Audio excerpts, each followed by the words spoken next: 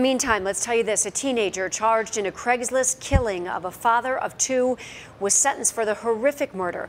Tremaine Alexander, an Oak Park high schooler, will spend the next 30 to 60 years in state prison. The 17-year-old pleaded guilty to the murder of Todd Terry, a father of two teen boys from Farmington Hills. Prosecutors say the teen set up a fake Craigslist ad for a moped and then shot the father in the back during their meetup. His wife spoke to us about the sentence. Really, if somebody takes someone's life, it's not much you can say. There's not really a time you can put to that. So I'll accept it and I'll go on because I have God's grace and that's where I stand. I have two boys to raise. That's my job now.